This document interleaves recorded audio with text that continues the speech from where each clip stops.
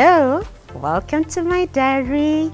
So I was with a mama this week in labor, and one of the things that I found is that she just wanted to be seated, not moving, just wanted to curl up on her chair, on the bed and sleep. And I remember walking in, I'm like, why are you asleep? Let's get up.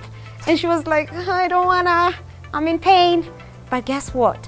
One of the things that really helps your labor progress and move is movement. And why move? So this is our pelvis.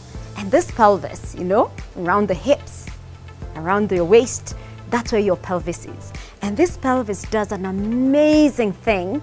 It tends to shape and move to allow your baby to descend down your birth canal. So what does that mean? At the beginning of labor, the baby is entering the pelvis. So we say the baby is entering the inlet of the pelvis. So that means we need to get to positions that help us open our pelvis on top, right? So that, can you see how much makes a difference? So if I'm lying down, my pelvis is actually closed because we tend to close our legs. But if I am upright and I'm even with my legs apart and I open, I give more space for the baby, because that's what the baby is trying to do. They're just trying to make their way into the pelvis.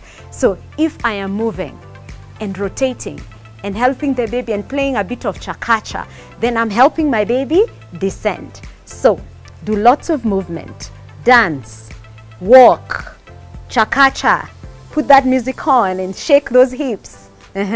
All the things that you need to move, get down, anguka nayo, all those things will help your baby calm down the birth canal. And guess what? It also makes it fun. It doesn't have to be a punishment. It is not really a punishment to be in labor. Labor is powerful. Labor empowers you. Labor is able to get you to where you are. It's the labor that brings your baby. So embrace it, engage it, and roll with it. And you'll be amazed at how quickly your baby will come and how empowered you'll feel at the end of your labor.